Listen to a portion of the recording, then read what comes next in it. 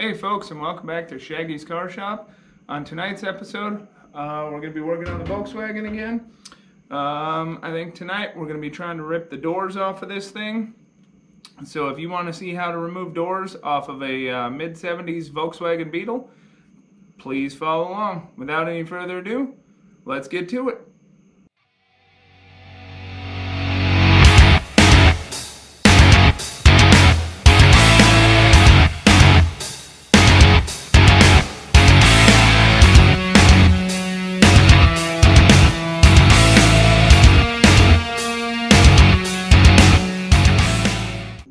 Alright everyone, so for removing door hinges on these older Volkswagens, so there's 1, 2, 3 screws up top and 1, 2, 3 screws on bottom.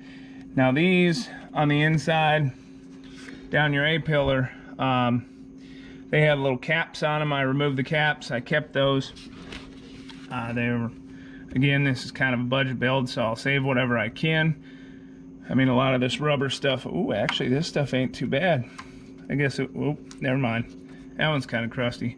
It's protected by the door a little bit. Again, I've been soaking the outsides of these from back up down inside the hood or the trunk, whatever you want to call it, with some PB Blaster, so hopefully they'll move. One problem is my window. It doesn't want to go down. My initial thing was I was going to loosen them all up and pull out the bottom 3 and 2 of the top ones, and then just kind of support this door with my shoulder.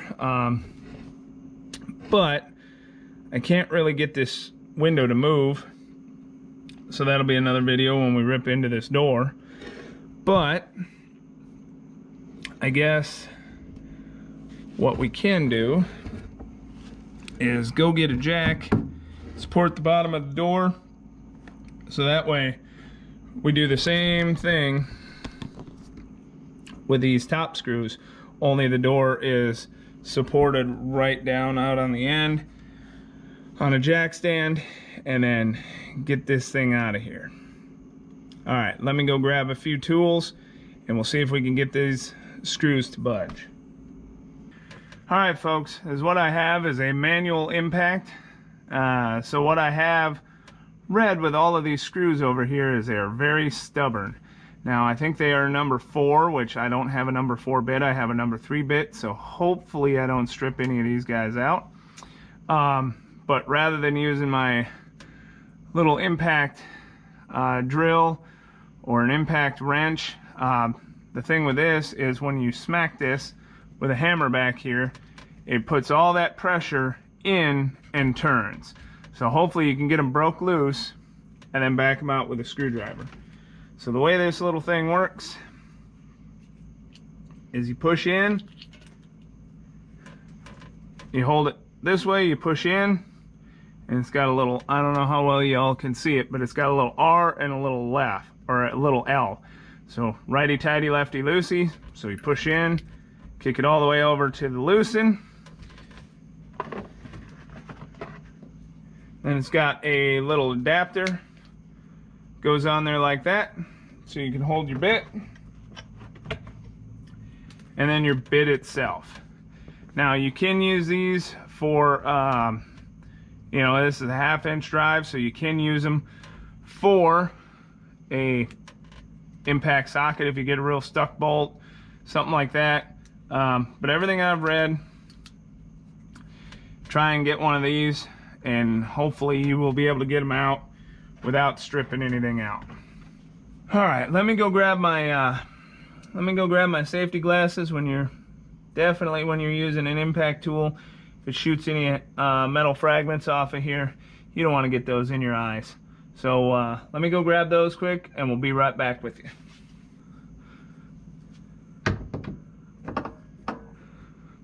All right.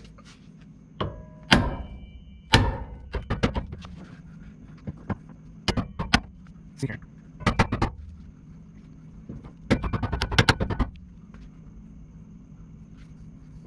No, you're not gonna do it.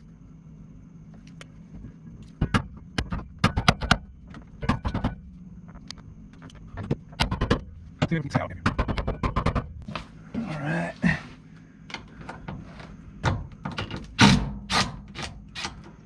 Well, I guess it did a little bit. That one come.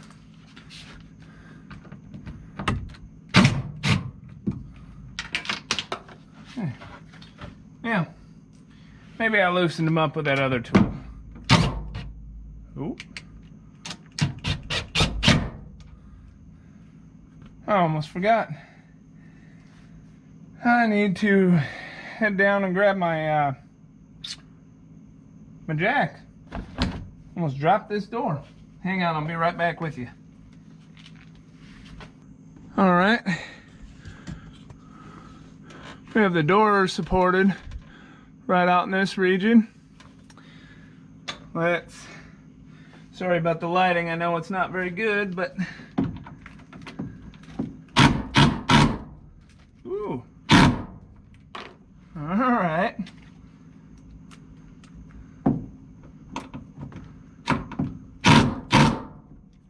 Well, those are stubborn. Guess we go back to this. Smack it around a little bit.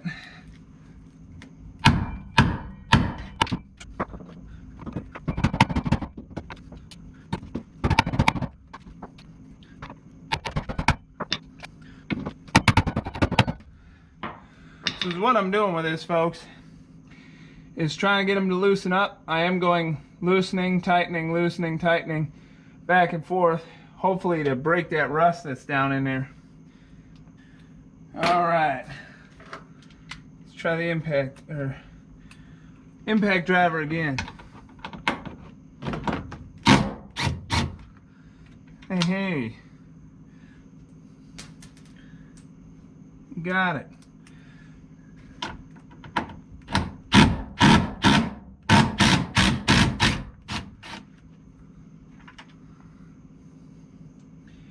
And again with these, they seem to be pretty tight in there. So just be careful. You don't want to strip these screws out. I know that manual impact driver don't seem like it's doing much, but as you saw before down here, I couldn't even move them with my little impact driver here. And after I hit them a few times, just broke the rust up enough to where I could get them out of there. All right.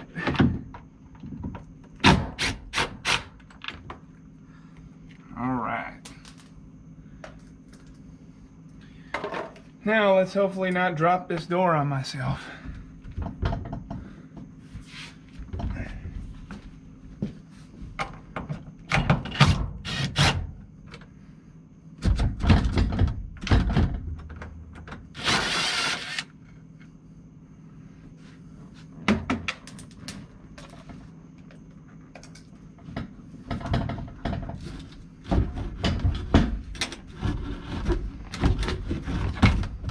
Oh, crap. I knew I forgot something. See that little pin in it? Yeah, don't forget to remove that. There's a little C-clip on the bottom of it. And you gotta pop that off and punch that pin out. I was supposed to do that before, or remember to do that before I try to pull the door off. So I'm gonna run a screw back in the top, and then we're gonna get that out. All right, folks, so I had to get my flashlight. So I have that little C-clip station or position right there, but I need a screwdriver on both sides of it. I gotta use my mouth to hold flashlight, so give me 1 sec.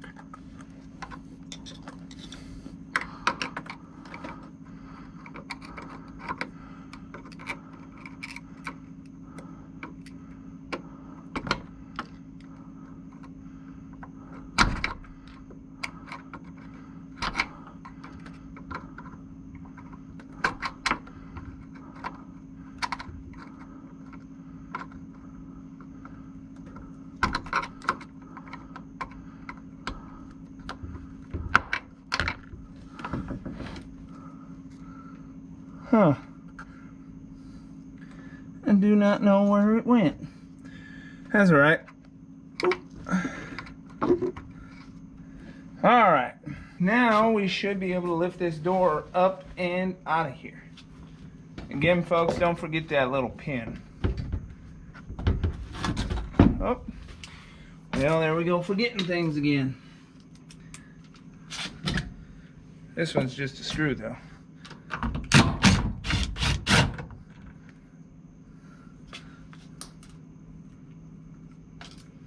Alright. Third time's a charm. Boom. Just like that. Alright, folks. There we go. One door off, one to go. It's a little more cramped on the other side, but yeah, it's a little crunchy up there in that end of that rocker, but we'll get it out. So one thing, if you guys are doing this, I had to go get some baggies. You can see right there. It's my pile of screws from that front fender, right over here. I have the same thing on the other side, and now I got my 6 screws in that little door pin. I don't know where that C-clip went. I'll dig for it, but I doubt I'll find it. But anyway, take and get you some Ziploc baggies, whatever, and write on them where your bolts came from, and either wrap it on the part or tape it to the part, something like that. My fender bolts there are going to get taped to each fender according to which fender they came off of. When I do the frunk or hood, whatever that thing is called, they'll get taped to it. These door ones will get taped to the door, so on and so on. That way, if you're like me with my Firebird, and it's a 20-year project, you're not looking for nuts and bolts as bad. Try and be a little organized. I know that's weird coming from me. But let's move on to the other side.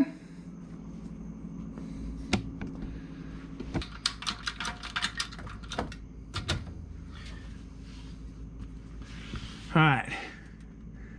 Let's learn from our mistakes from the last side. Alright. Let's get that little clip out of there. Perfect.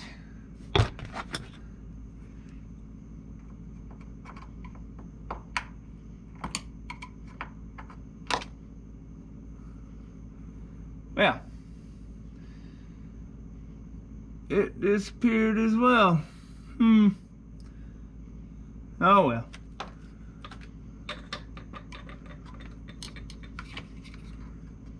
Boom. Pull that little pin out of there. Now we're good to go. Hopefully we can get this one off in one go instead of 3 like the other side. Okay.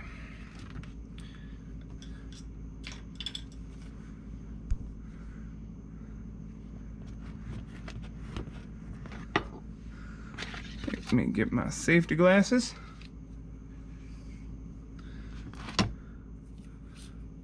A BFH, or little FH. I guess it's not that big. And my manual impact driver. Set it on to loosen. And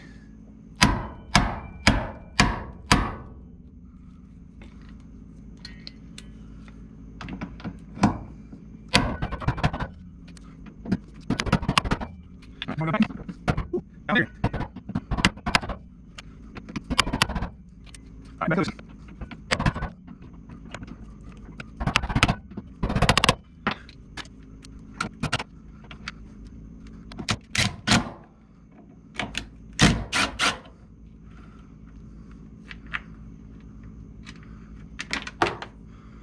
Sweet. Those 3 came out. The ones I'm more worried about are these 3 right here. It's a lot harder to get PB Blaster down in there. I think I got him, but who knows. So let's reposition you guys.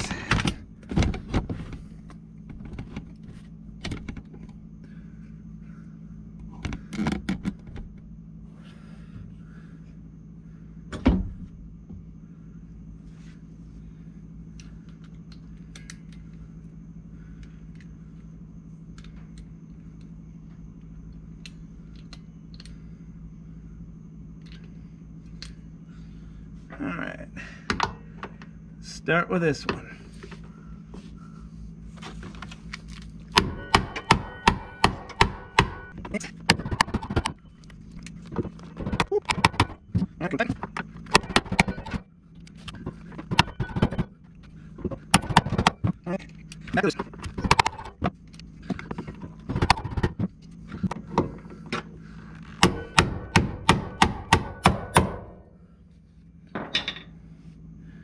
Alright, give me 1 second to get my panel stand set up, so when I get this door off, we can set it over there.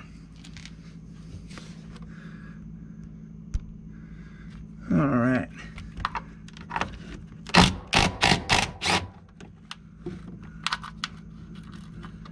One.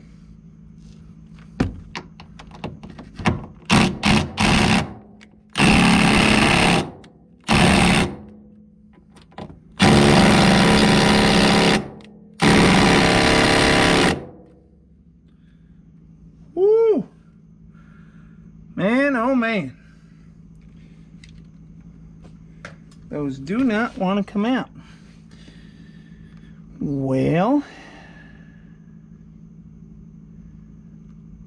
alright folks, I'll bring you back here in a minute. I'm going to see what I can find to get these guys out of there.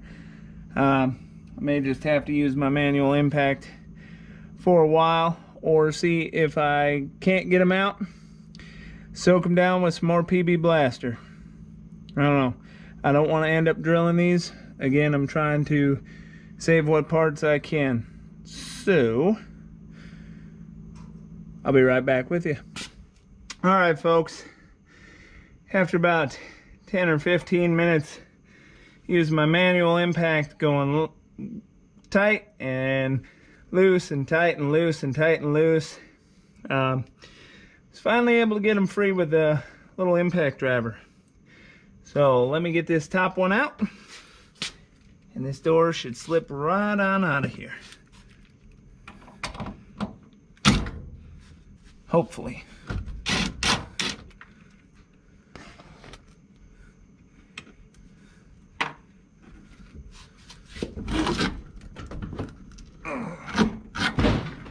Hey, all right.